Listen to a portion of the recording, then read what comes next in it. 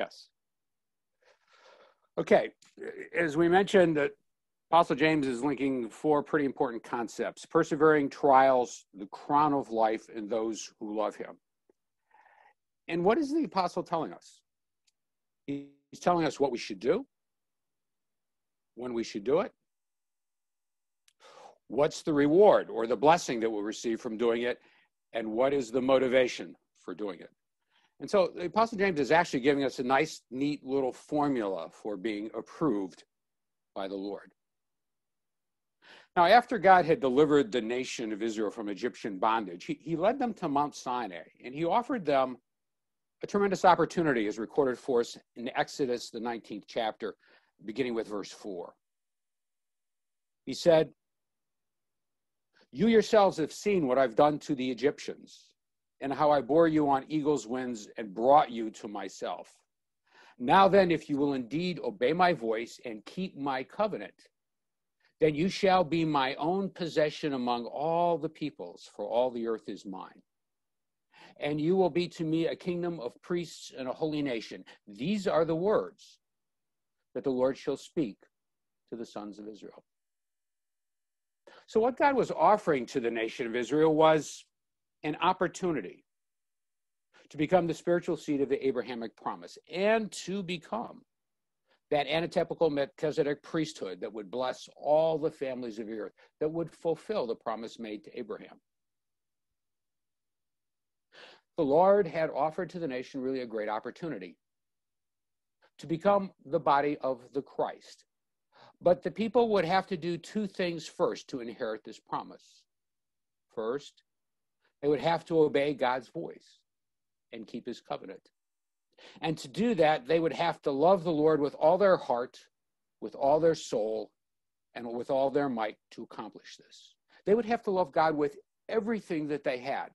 And during the next 40 years in the wilderness, God tested Israel, whether or not they would obey God's voice, whether or not they would keep his covenant, and would they love him with all of their heart, mind, and soul. The answer was no. And that generation died in the wilderness. 40 years later, as a new generation of Israelites was preparing to enter the promised land, these same requirements were really set before them through the words of Moses, beginning in Deuteronomy, the 6th chapter and verse 1. "Now this is the commandment, the statutes and the judgments which the Lord your God has commanded me to teach you, that you might do them in the land where you are going over to possess it." Before Moses left the scene, God had a mission for Moses to instruct the people regarding their responsibilities upon entering the promised land. And so Moses continues in those instructions in verse 4. He says, "Hear, O Israel, the Lord your God, the Lord is one. You shall love the Lord your God with all your heart, with all your soul, and with all your might. These are the words that I am commanding you today shall be on your heart." You know, this statement gave a new generation of Israelites really two vital truths that was to guide their conduct as they entered the promised land. First, the Lord their God was one. He was one being. He was unique, unlike the gods that other nations had. And his glory he would not give to another. God was to reign supreme in the lives of his people. And to do this, they would need to love the Lord their God with all their heart or affection, with all their soul or life, and with all their might or strength. And loving their God supremely was vital, not only to their success in taking possession of the promised land, but also success in inheriting that great opportunity that the Lord had set before the nation of Israel 40 years before, of becoming a kingdom of priests and a holy nation. This love for God was so critical that Jesus, when he was questioned by a Jewish lawyer about what was the greatest commandment of the law, reached back to these words of Moses so many years before, when he said in Matthew 22, verses 37 through 38, he says, "You shall love the Lord your God with all your heart and with all your soul and with all your mind. This is the great and foremost commandment." However, when Moses had given these words to Israel so many years before, he also gave them a warning. He told them that God would test their love to see if it was genuine and all-encompassing. He stated that over time there would be false teachers that would arise to try to lead Israel astray. And when this was happening, he says in Deuteronomy, the 13th chapter, in verse 3, he says, the Lord God was actually testing them to see if they would love the Lord their God with all their heart and with all their soul. Now, Israel was only to follow the Lord their God and his appointed judges and prophets and teachers, and finally his son. But God would test them to see whether or not they were willing to do that, whether they would be true to his commandment and follow the Lord and love him with his entire heart. And so Moses goes on in verse 4 and he says, you shall follow the Lord your God and fear him. You shall keep his commandments and listen to his voice. Serve him and cling to him. That was what the nation of Israel needed to do to inherit the land and the promise. And the path that they would follow would really reveal the extent of their love for God, whether it was genuine and whether it was all-encompassing. You know, this same requirement to love God supremely has been given to us, the Gentiles, who've been offered the opportunity to replace those unfaithful Israelites and inherit the promise to be a kingdom of priests and a holy nation. You know, the Apostle John wrote to us in 1 John, the 5th chapter, in verse 3, he says, for this is the love of God, that we keep his commandments, and his commandments are not burdensome. You know, our love for God is demonstrated by keeping his commandments, his statutes, his instructions to us. In fact, God is giving us the very exact same test that he gave to the nation of Israel. And John adds in 1 John 2, verse 5, he says, but whoever keeps his word, in him the love of God has truly been perfected. By this we know that we are in him. You know, keeping God's word not only shows that we love him, but shows that the love that God has been replicated in our hearts. And that brings us to 2 Thessalonians, the 3rd chapter, in verse 5, where the Apostle Paul makes a connection between our love for God and the subject of perseverance with these words. He says, may the Lord direct your hearts into the love of God and into the steadfastness or perseverance of Christ. You know, here Paul is linking love and perseverance because, like the Israelites, God will test us. He will test our love for him to make sure it is genuine and all-consuming. This brings us back to our theme text of James 1:12, where the word perseveres is translated from Strong's word number 5278, hupamino. It's a compound word, and it means to stay under. That is, to undergo, to bear trials, to have fortitude, and to persevere. It's a verb, and we find it 17 times in the New Testament. And Thayer's definition of the Greek word adds the following to it. It means to remain, to abide, not to recede or flee, and to preserve under misfortunes and trials, to hold fast to one's faith in Christ. And so persevering really means to hold fast to one's faith in Christ under difficult experiences, under misfortunes and trials. And in 1 Corinthians, the 13th chapter, in verse 7, the Apostle Paul links persevering together with love, as love really is the impetus for persevering. 1 Corinthians 13:7, the Apostle writes, love bears all things, believes all things, hopes all things, endures or perseveres all things. In fact, love, divine or agape love, is the motivation for persevering. The importance of persevering to be approved and to win the crown of life is emphasized really throughout the scriptures, particularly the New Testament. Remember what our Lord said in Matthew 10:22?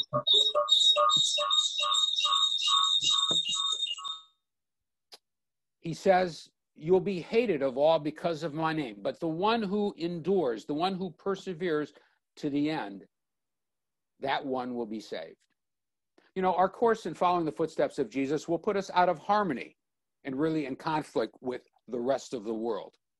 And we will have to persevere through the hatred of the world, through the hatred of the adversary, and through all the conflict this creates in our lives in order to obtain the spiritual salvation promised. You know, the Apostle Paul talks about this in 2 Timothy, the 2nd chapter, and verses 10 and verse 12, where he says these words. He says, "For this reason I endure or persevere all things for the sake of those who are chosen, so that they may also obtain salvation, which is in Christ Jesus, and with it eternal glory."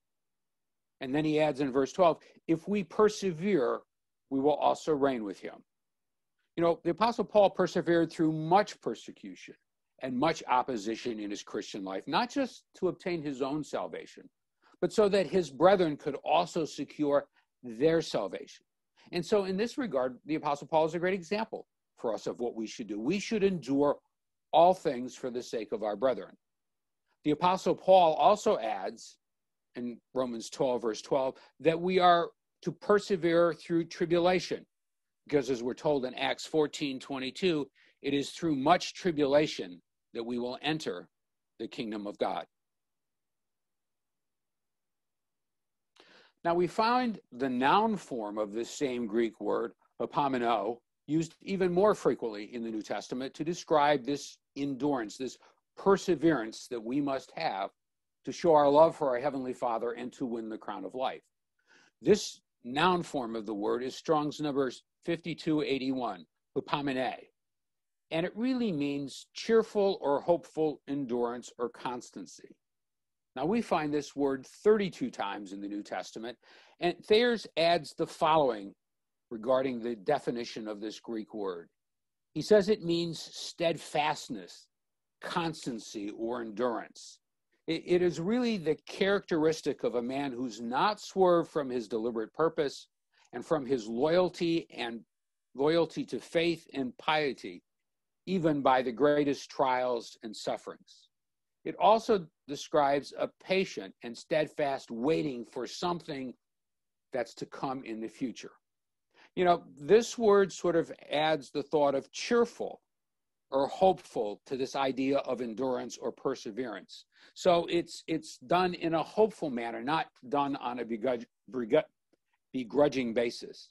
You know, and Jesus emphasized the importance of this cheerful endurance or this cheerful perseverance in Luke 21, verse 19, where he said, "By your endurance or perseverance, you will gain your lives."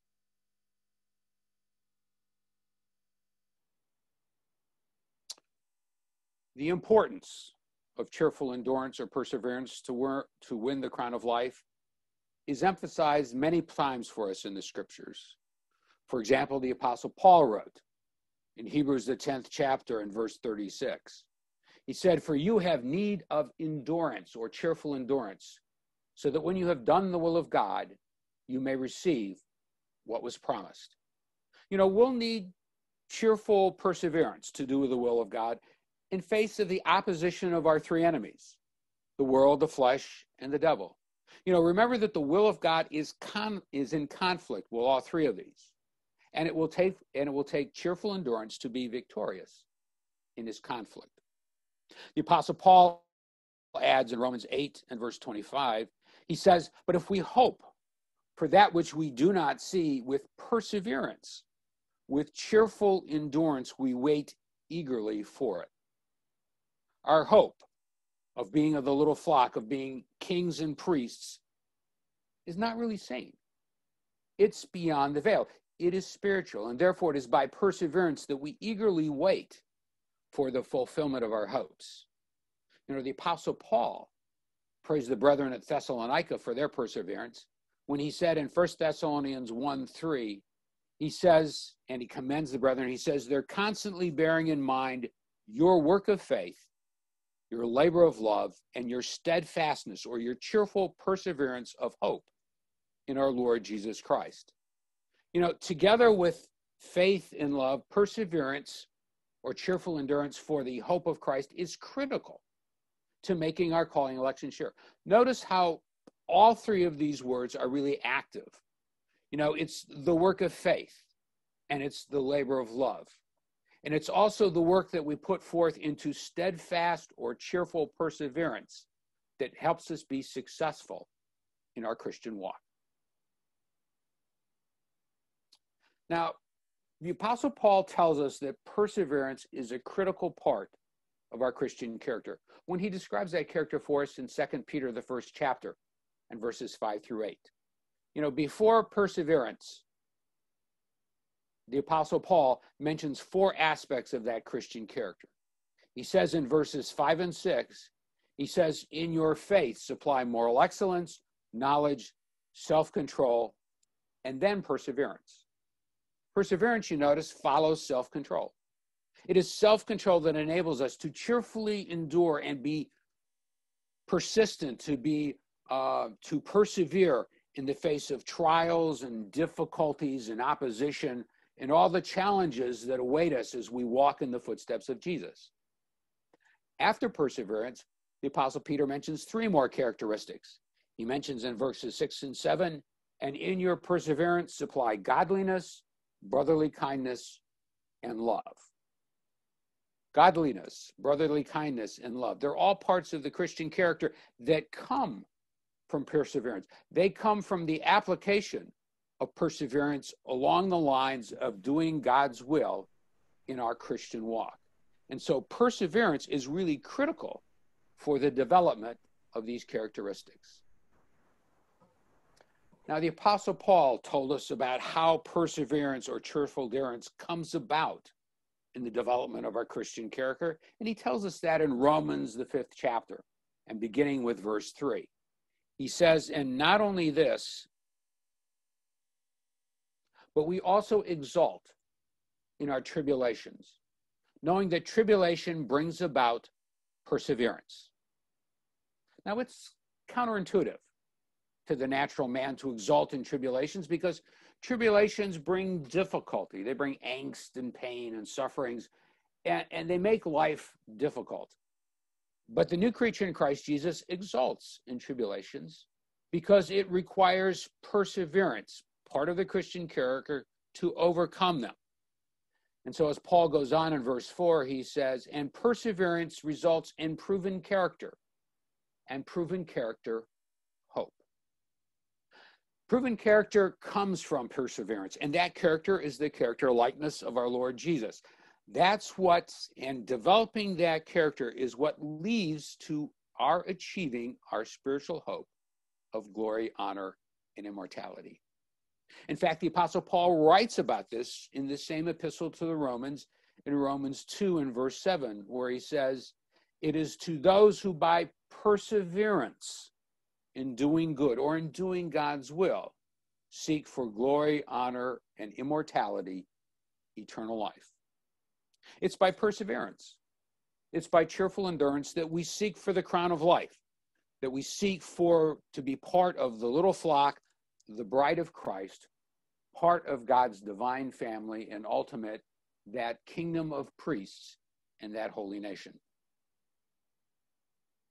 The Apostle James, in his message leading up to our theme text, describes this same relationship that Paul just did, the same relationship between trials, perseverance, and the development of Christian character. He writes in James 1, beginning with verse 2, he says, consider it all joy, my brethren, when you encounter various trials. You know, again, while this is counterintuitive to the natural man, the new creature understands the necessity for trials. He goes on and says, knowing that the testing of your faith and also the testing of our love produces endurance. It requires cheerful endurance or perseverance for us to triumph in these testing experiences. And then he goes on in verse 4 and says, let endurance have its perfect result, so that you may be perfect and complete, lacking in nothing. You know, the result of this cheerful endurance or perseverance is that we may become complete as a new creature in Christ Jesus, fully developed, grow up into our head, which is our head, even Christ.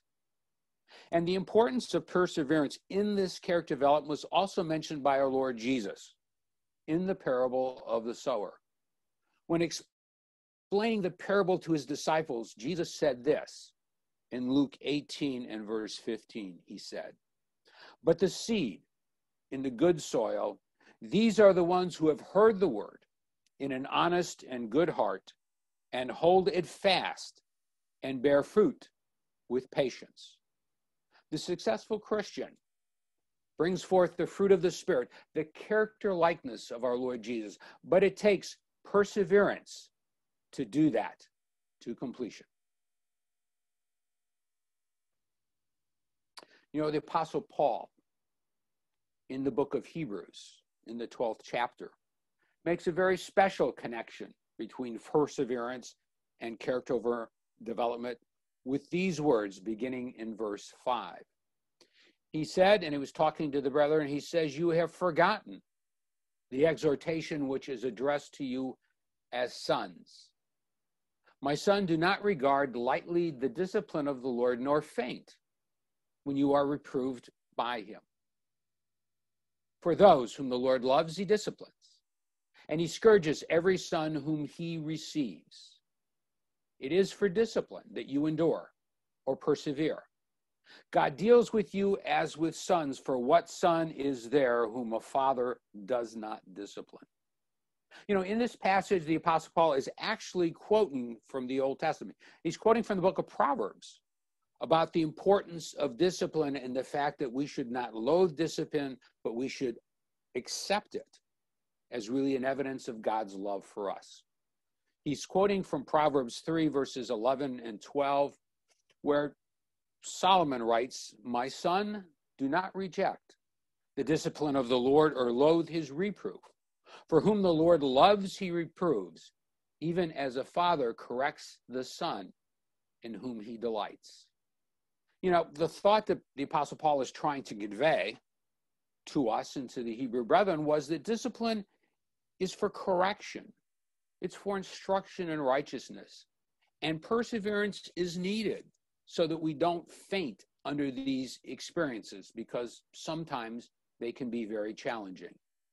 You know, this disciplining is also part of the pruning process by which one is to bring forth more spiritual fruit. We remember what our Lord said when he talked about the illustration of the vine and the branches in John the 15th chapter. He said in verse 2 of John 15, he said, "Every branch in me that does not bear fruit, God takes away.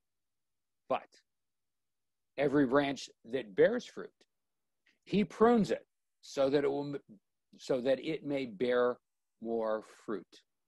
You know, this disciplining or these pruning experiences is that evidences of God's love for that individual. And not only his love, but his great desire for them to be successful in this development, to put on the Christian character to full maturity and to win the crown of life. And perseverance is critical to enduring, to not fainting when we are pruned, when we are disciplined, even when we are scourged by the Lord. Going back to Paul's words in the book of Hebrews, chapter 12, Paul concludes with his thought with these verses, Hebrews 12, verses 11 and 12. He says, "He disciplines us for our good, so that we may share his holiness. All discipline for the moment seems not to be joyful, but sorrowful. Yet to those who have been trained by it, afterwards it yields the peaceable fruit of righteousness." You know, this discipline that Paul's been talking about, it yields the fruit of righteousness, the fruit of the Spirit or the Christian character, but it takes perseverance, cheerful endurance on our part to basically go through these experiences, to not be consumed with the difficulty they create in our lives, not to faint from the discipline, but learn the lessons that the Lord intends for us in these experiences. So where does perseverance come from? The Apostle Paul gives us an answer to this question in Romans, the 15th chapter, beginning with verse 4. He says, "Whatever was written in earlier times was written for our instruction, so that through perseverance and the encouragement of the scriptures, we might have hope. So now in verse 5, he continues, so then now may the God who gives perseverance and encouragement grant you to be of the same mind with one another according to Christ Jesus. Perseverance comes from God. And Paul tells us here it comes to us in two different ways. First, God provides perseverance through the scriptures, as he mentions in verse 4. The scriptures tell us what perseverance is, the importance of making it part of our character. He tells us why it's needed. And then he gives us through the scriptures examples who have demonstrated this in their lives and who can be role models for us. Secondly, God gives us perseverance in a much more direct way, as he mentions in verse 5, through his power, through his Holy Spirit, through his overruling providences. And this is what Paul was referring to in his prayer for the Colossian brethren, which is recorded for us in Colossians, the first chapter, in verse 11. He says Paul's prayer for the brethren there was to be strengthened with all might, with all power, according to God's glorious might, for the attaining of all perseverance and patience joyously. You know, God, through the might of his Spirit, through his overruling providences, helps us develop, helps us gain perseverance and patience cheerfully, so that we can face the trial of our faith. So how does perseverance come to us from the scriptures? Paul tells us about this in Hebrews 12 and verse 1. He says, therefore, since we have been surrounded by so great a cloud of witnesses, let us lay aside every encumbrance, the sin which so easily entangles us, and let us run with perseverance the race that is set before us. You know, the race we're running is a marathon, and we need endurance to make it to the end of the race. Remember the words that our Lord said, he who endures to the end, the same shall be saved. So we need to endure, and so we need perseverance to be successful in this marathon. And just prior to this verse, the apostle has spent the entire 11th chapter of Hebrews reviewing the Hebrews of faith, the heroes of faith. He's talked to us about Abel and Enoch and Noah and Abraham and Sarah and many others. And he says we are surrounded by these witnesses, and so we should follow their example of perseverance in our Christian walk. In essence, this is one of the reasons why their story has been recorded for us in the scripture, and in many cases in quite a lot of detail, so that we can see their perseverance and copy it in our lives. And then the apostle in Hebrews 12 goes on to mention the next two verses, the greatest example of perseverance found in the scriptures. That is our Lord Jesus. And so he writes in verse 2 and 3, he talks specifically about how Jesus persevered the trial of his faith and love for God. Verse 2, he says, fixing our eyes on Jesus, the author and the perfecter of our faith, who for the joy that was set before him persevered the cross, disregarding the shame, and is set down on the right hand of the throne of God. For consider him who has persevered such hostility of sinners against himself, so that you will not grow weary and lose heart. You know, in these two verses, he tells us Jesus persevered the cross of Christ. He persevered the hostility of sinners. And so in this way, Jesus is a great role model for us to follow. He goes on and confirms this in Philippians, the 2nd chapter, in verse 8, where he says that Jesus, being found in appearance as a man, humbled himself by becoming obedient unto the point of death, the death of the cross. You know, Jesus' perseverance, his endurance, led him to be obedient unto the death of the cross. That showed that his love for God was genuine and was all-consuming. And this verse also brings another thing to our attention, and that is the importance of humility in persevering, of accepting and being obedient to God's will, no matter the circumstance he brings into our life. You know, we see Jesus' willingness to be this ransom sacrifice for Father Adam, expressed by Paul in Hebrews, the 10th chapter, and beginning with verse 5, where he writes, "Therefore, when he comes into the world, he says, 'Sacrifice and offering you have not desired, but a body you have prepared for me.' Then I said, 'Behold, I have come. In the scroll of the book it is written of me to do your will, O God.' Then he said, 'Behold, I have come to do your will.'" You know, Jesus delighted to do God's will because, as David expressed it in Psalms, the 40th chapter, and verse 7 and 8, he says, "I delight to do thy will, O my God. Your law is within my heart." You know, it was Jesus' delight, or really his love for God's will, together with his humility, that led to his endurance, his perseverance, even unto the death of the cross. And the same will be true of us. It will take our delight or our love for God and his will, together with humility on our part, to copy the perseverance of Jesus.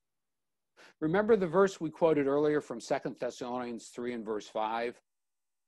"May the Lord direct your hearts into the love of God and into the steadfastness or the perseverance of Christ." Following in the example of Jesus is the way that we do this.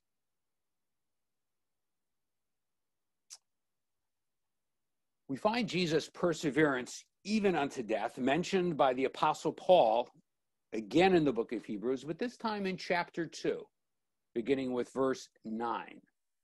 But we see him who was a little lower than who was made for a little while lower than the angels, namely Jesus, because of the suffering of death, crowned with glory and honor, so that by the grace of God he might taste death for every man.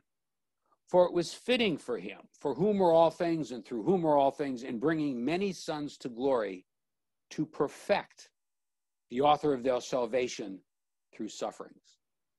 You know, this verse brings to our attention a second reason for Jesus' earthly ministry: to prepare him to be that great merciful high priest forever after the order of Melchizedek.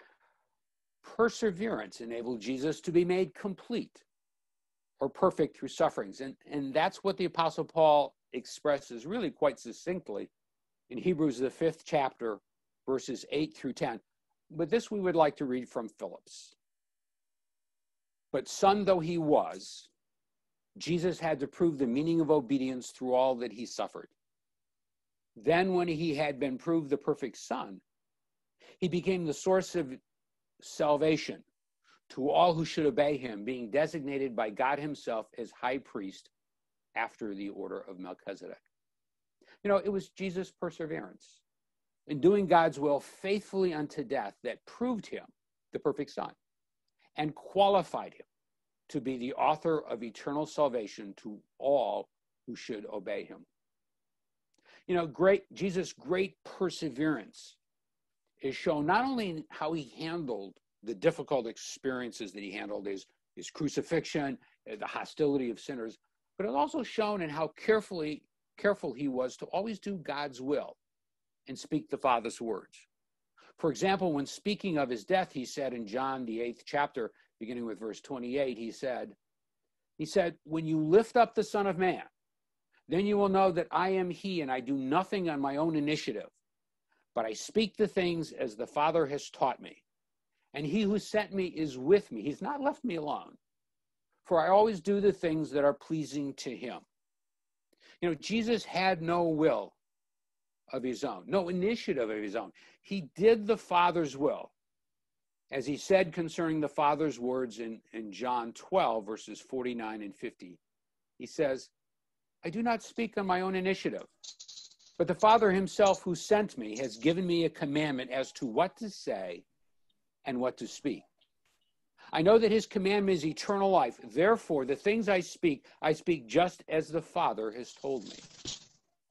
You know, just as Jesus understood that the commandment of the Father was eternal life, and so he was careful only to speak and do the things that the Father had told him, we need to speak and act in accordance with the will of God as well. And we will need perseverance to do that.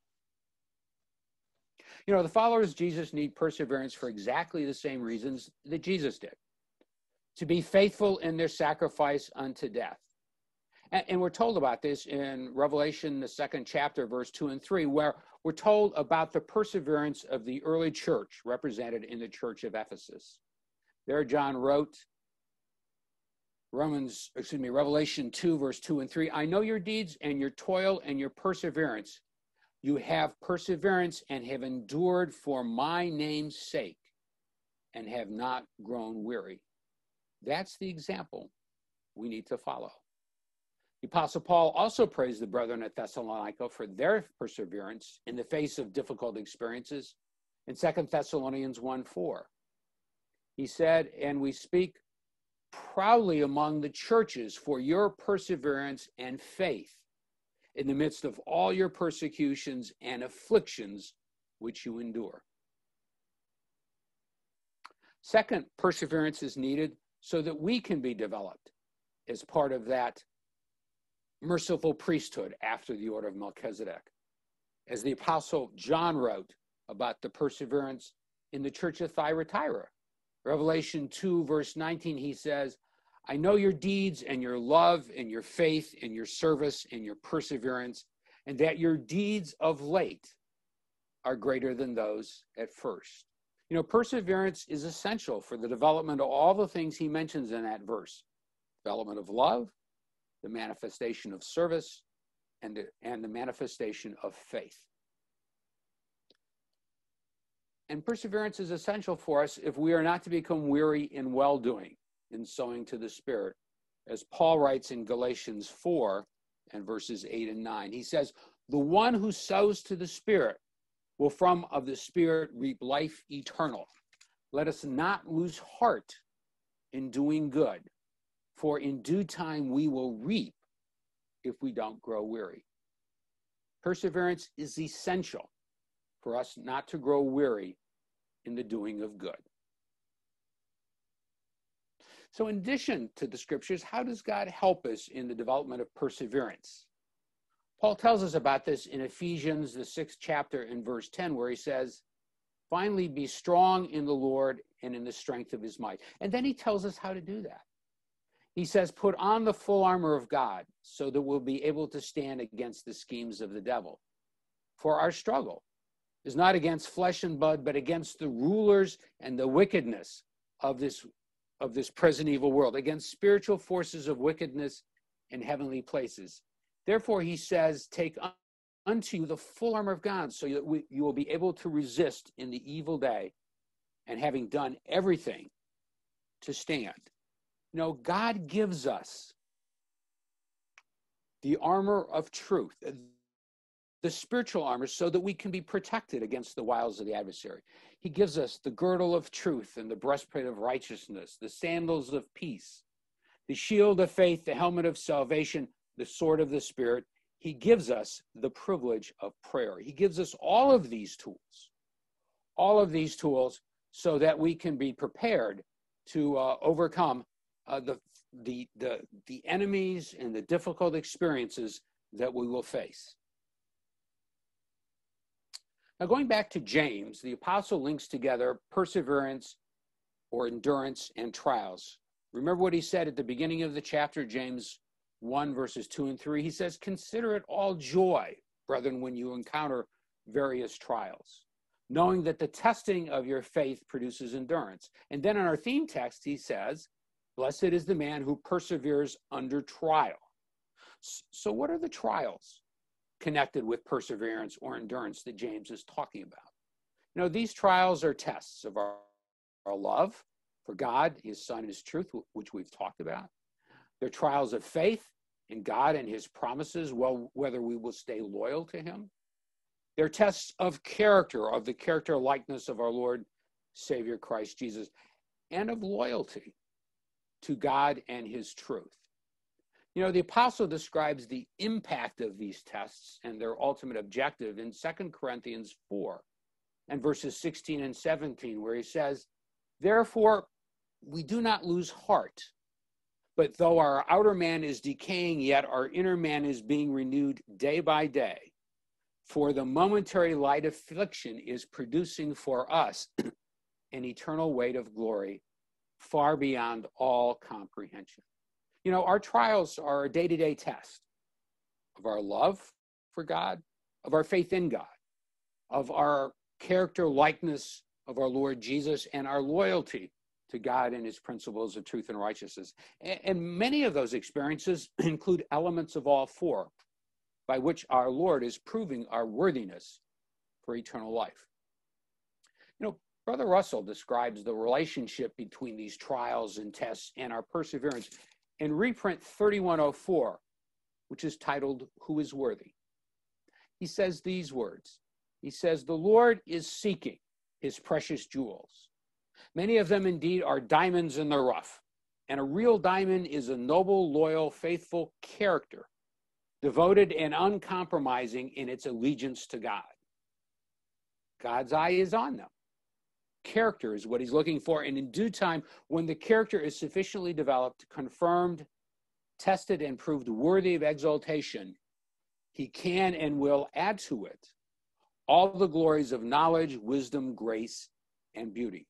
But first, he will subject it to all the necessary tests. And then he adds, nothing so gloriously reflects the light as a diamond, and nothing so gloriously reflects the truth as the worthy character of the true and faithful saint. You know, this brings us back to our theme text. For the English word translated trial is Strong's number 3986, and it means putting to the proof, experience, discipline, or adversary. And Thayer's adds to this definition, it's the trial of a man's fidelity, integrity, virtue, and constancy. He adds that it is difficult experiences, whether they're adversities or afflictions or troubles sent by God, and which seek to test or prove one's character, one's faith, and one's holiness. Trial is really an experience that puts to the proof regarding our integrity, our character, and our loyalty to God. You know, our Lord Jesus in his Sermon on the Mount, the very early part of his ministry, talked about trials, talked about how we would be blessed by them. In Matthew, the 5th chapter, beginning with verse 10, he said, blessed are those who have been persecuted for righteousness' sake, for theirs is the kingdom of heaven. Blessed are you when men will insult you and persecute you and falsely say all kinds of evil against you because of me. He says, rejoice and be glad, for great is your reward in heaven. For in the same way they persecuted the prophets who were before you. You know, Jesus said we're going to have these kinds of experiences because we are endeavoring to do God's will, and that puts us out of harmony with everything else in this present evil world. And so Jesus added on the last night of his earthly life, he said in John 15:18, he says, if the world hates you, know that it hated me before it hated you. The world, the flesh, the adversary, they'll not welcome our efforts to walk in the footsteps of Jesus, to be conformed to his character likeness. The darkness hates the light, and hence they will oppose us and fight us at every opportunity. Brother Russell continues to describe this relationship between these trials and tests in our perseverance in reprint 3104 when he says, another way of testing a diamond is to put it under pressure. And if it's a real diamond, it will stand the pressure. For the diamond is the hardest substance known. But if it's not a real diamond, it will go to pieces and thus prove itself spurious. So God allows us to come under the constant pressure of years of toil and care and sacrifice to see how we will endure. And blessed is the diamond-proved character that endures to the end. You know, the Apostle Paul spoke of the lifetime of pressure that he endured in 2 Corinthians 11th chapter, beginning with verse 24. He talked about being lashed 5 times. He talked about being beaten with rods thrice, being stoned once. 3 times he was shipwrecked, and a day and a night he spent in the deep. He talked about his frequent journeyings, the dangers he suffered from rivers and robbers, his countrymen and the Gentiles, the dangers in the city and the wilderness, the dangers amongst false brethren. You know, Paul suffered a whole lifetime of experiences in his ministry to the gospel. He goes on in verse 27, it says he's been in labor and in hardship through sleepless nights, hunger and thirsting. And apart from this, the daily pressure on him, the concern of the churches. Paul wrote about all the experiences that he went through. And so this was part of the pressure of the trials upon him. And he is an example for us of all of these kind of experiences. You know, he bore the heavy responsibility of the brethren today, and that was part of his trial. You know, and while most of us will not face the life-threatening experiences that Paul had in preaching and promoting and reflecting the gospel, we'll still face similar challenges in our day-to-day walk in the footsteps of Jesus, in letting our light shine in our lives through what we say and do. We will face trials. We will face hardship. It'll take time and energy and effort to basically let our light shine, just like it did the Apostle Paul. But our trials and experiences are more than just persecution. They're more than just near-death experiences. They're also tests of our love and our loyalty to the Lord in many different ways. You know, the Apostle Paul said in 1 Corinthians 10 and verse 13, he says, "No temptation has overtaken you, but such is common to man." So what are some of the trials that are common to man? Well, Paul talks about those, and he brings them to us from Israel's testing by God in the wilderness. And he exhorts us to not make the same mistakes they did. Going back to verse 6, he says, "Now these things happened as an example for us, that we would not crave the same things that Israel did." You know, Israel is an example of the kind of tests we will face and also of how not to respond to those tests. He said, don't be idolaters, as some of them were. You know, one of our tests will be along the lines of idolatry. Will we worship God more than anything else? He says, don't let us act immorally, as some of them did. Another test that we will face is morality or integrity. Do we follow the principles of truth and righteousness, even to our own fleshly disadvantage? Nor let us tempt the Lord, as some of them did, because they were not happy with their situation. Nor let us not grumble, as some of them did, about our experiences, complaining to the Lord that we don't like the trial, we don't like the pruning experience that we're going through. All of these happen to them as examples, and we should expect to be tested in similar ways. This brings us then to the second part of James, the first chapter in verse 12, where he says, "Blessed is the man who perseveres under trial, for once he has been improved, he will receive the crown of life." So what does that mean? You know, those that have been proved are those who have shown that their love for God is genuine and all-consuming. They love him with all their heart, with all their life, with all their might, and with all their mind. And they'll receive the promised reward, the crown of life. You know, Apostle John writes about that crown of life in Revelation 2:10. He says, "Be thou faithful unto death, and I will give you a crown of life." Peter mentions it in 1 Peter 5:4. He says, "When the chief shepherd will appear, you will receive a crown of unfading glory." And Paul talks about that crown in 2 Timothy 4:8, where he says, "There is a crown of righteousness laid up for him." But not only him, but all those who love his appearing. And so Paul is again sort of bringing this concept of the crown or the reward back with the concept of love. And it's our love for God that results in winning this crown of life. You know, in the book of Romans, Paul explains to us really what this crown is. And he links it even more firmly to this concept of perseverance when he says in Romans 2:7, to those who by perseverance in doing good seek for glory, honor, and immortality, eternal life. That crown is glory, honor, and immortality, eternal life. And we win it by perseverance in doing good, in doing God's will, showing our love for him.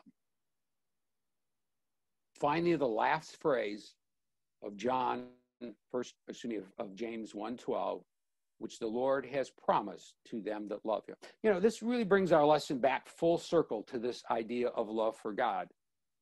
As Paul writes in 1 Corinthians 8:3, he says, anyone loves God, he is known by him.